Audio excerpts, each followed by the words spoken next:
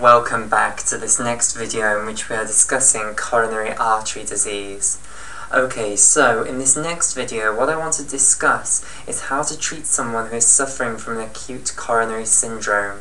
Now remember, in an acute coronary syndrome what has occurred is an atherosclerotic plaque in a coronary artery has ruptured and thrombosis has occurred on top of that, and that thrombus is now hugely occluding blood flow through that coronary blood vessel, and that is either leading to unstable angina if you're lucky, or it's leading to a myocardial infarction, either a NSTEMI or a STEMI.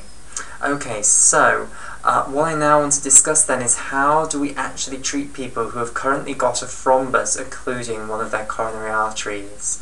So two options are that we could do revascularization surgery, which I've just talked about for the treatment of stable angina. So if you've got someone currently suffering from an acute coronary syndrome, you can, if they're in hospital, take them straight into the operating theatre and either perform percutaneous coronary intervention to try and install a stent in to reopen that occluded blood vessel, or you can bypass the blood vessel with coronary artery bypass grafting. So those are two options for the revascularization of the tissue. However, there is one more thing that I want to discuss for use in revascularizing blood vessels that are occluded acutely by a thrombus, which is that you can use thrombolytics. Okay, so this is the final topic then that I want to discuss, thrombolytics. So thrombolytic agents then are agents which can cause thrombi to break up. So lysis means to break up, so this is going to break up thrombi. Okay, and the idea is that we're going to lyse the thrombus and that will reopen the blood vessel. Okay, yes, it won't do anything about the atherosclerotic plaque, but at least it will get rid of the thrombus, which is the thing that has currently exacerbated the situation. Okay, so thrombolytic drugs. So to understand how the thrombolytic drugs work then, we need to understand how normal lysis of blood clots occurs physiologically. So even if you've got a blood clot that is forming physiologically in the hole in the side of the blood vessel, in a hole in the side of the blood vessel, then you don't want that to stay there forever. At some point it does need to gradually get lysed back so that you can replace the blood clot, the hemostatic plug in this case, with new tissue that's going to fill in the gap in the blood vessel wall. Alternatively, if you do have a thrombus forming in the middle of a perfectly intact blood vessel, then the body needs to have some way to actually lyse that thrombus. So indeed the body does have endogenous mechanisms for lysing thrombi, and the thrombolytic drugs are just going to take advantage of these mechanisms and activate these mechanisms. So it's important for us in trying to understand the mechanism of the thrombolytic drugs to know what mechanisms that the body endogenously has for lysing blood clots. Okay, so there is a protein then circulating in the blood in its inactive form known as plasminogen. And this, like all of the coagulation factors, is put into the blood by the liver. So the liver makes this protein called plasminogen, and this is the inactive form of this protein.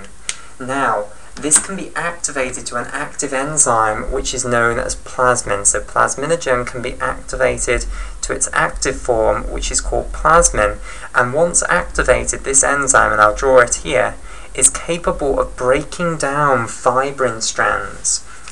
So I'll colour plasmin in here in blue, and what's it capable of doing? It's capable of breaking down fibrin strands. So if I've got a fibrin strand here, so let's say this is a fibrin strand, which might be part of the fibrin meshwork that is holding together the thrombus, what plasmin can do is it can go and make loads of little cuts in this polymer. Remember, a fibrin strand is made out of loads of fibrin monomers. It can break up the fibrin strand, break it into loads of little pieces, and therefore it can break up fibrin meshworks. Now you remember me telling you that thrombi or general blood clots consist of two things. They consist of the platelet aggregate and the fibrin meshwork. But the platelet aggregate alone is not very strong. If you just have platelets aggregated together, stuck to each other, because they've all been activated, it's not got any structural integrity. It'll just break apart easily. You need that fibrin meshwork that intersurrounds all of the platelets and holds them all together. And you should imagine the fibrin meshwork as like a spider's web that surrounds and fills in all the gaps between the aggregated platelets and really gives the blood clot structural soundness, structural integrity. So if you break down that fibrin meshwork, then you're just going to have the aggregated platelets now, and they will just fall apart. So if we break down the fibrin meshwork, we break the blood clot up. So this is the mechanism then by which we're actually going to lyse blood clots. So plasminogen then is this inactive form of plasmin that's circulating in the blood.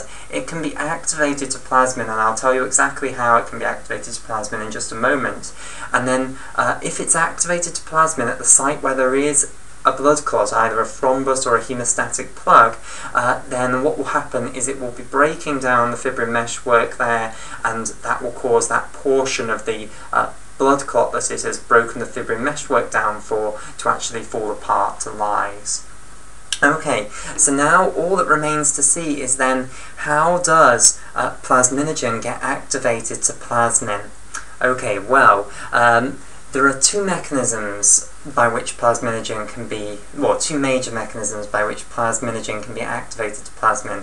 And these involve two different enzymes. So there are two different enzymes which themselves have the job of converting plasminogen to plasmin, and these are known as tissue plasminogen activator and also urokinase plasminogen activator, which is known as UPA. So tissue plasminogen activator, this is abbreviated down to TPA, and I'll just write its name out in full. So this stands for tissue plasminogen activator, and this is an enzyme which can be released by endothelial cells and which will activate the plasminogen nearby the blood clot. Okay, so let me just draw this here.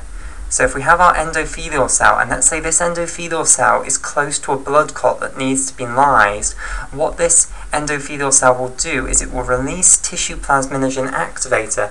The tissue plasminogen activator will then activate the plasminogen to plasmin, and the plasmin will then break down the fibrin meshwork of the blood clot that's nearby this endothelial cell here. Okay, so that's one of the mechanisms. So it relies on these endothelial cells that are near blood clots releasing tissue plasminogen activator. The other mechanism involves urokinase plasminogen activator, but again this is going to involve endothelial cells. So urokinase plasminogen activator, often abbreviated to UPA, like so, is an enzyme that is released by the liver actually rather than endothelial cells. However, it's not active on its own. So this is circulating within the blood, but it's not going to be activating plasminogen to plasmin. Instead, what has to happen is it has to bind to a receptor on the surface of the endothelial cells near the blood clot, known as the urokinase plasminogen activating receptor, the UPAR. Okay, so this is the urokinase plasminogen activating receptor.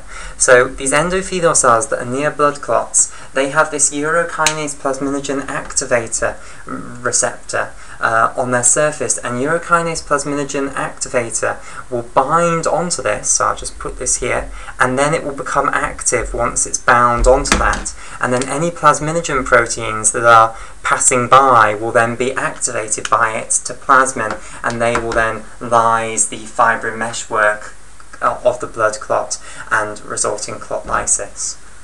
Okay, so to summarise then, the endothelial cells near a blood clot, either a hemostatic plug or a thrombus, are going to produce tissue plasminogen activator, and they're going to put on their surface urokinase plasminogen activator receptor, and the tissue plasminogen activator that they release will activate plasminogen proteins in the blood to plasmin, which will then lyse the fibrin meshwork of the blood clot, and the urokinase plasminogen activator receptor will bind to urokinase plasminogen activator, activating it, and then it will break plasminogen down into plasmin, and plasmin will then break the fibrin meshwork of the blood clot down and also help with clot lysis.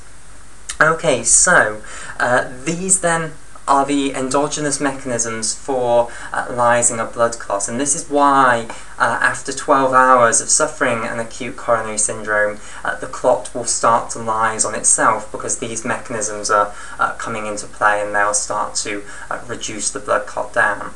However, what we can do to try and increase the speed with which this will happen is give drugs that are going to activate this process, and these are the thrombolytic drugs. So, examples then of thrombolytic drugs. One of the examples, a very important example, is Streptokinase. Now, Streptokinase is an enzyme produced by certain Streptococcus species, such as Streptococcus pyogenes, a very important example of a Streptococcus species of bacterium. So certain bacterial species, Streptococcus species, produce this enzyme known as Streptokinase. And what can Streptokinase do? Well, it's effectively just like one of these plasminogen activators, just like tissue plasminogen activator. It's an enzyme which can activate plasminogen to plasmin.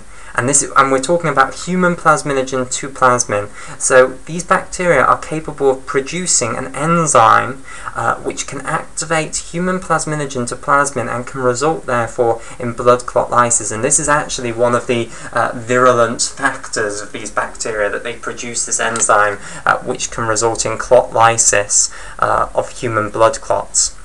However, it's also very useful to clinical pharmacologists, because we can isolate this enzyme and we can then give it to people who have suffered an acute coronary syndrome, and it will then go to the site of the thrombus and will activate plasminogen proteins in the blood near the thrombus to plasmin proteins, and they will then break down the blood clot. And that will occur much faster than just with the endogenous mechanisms. So Streptokinase is an example of a thrombolytic drug.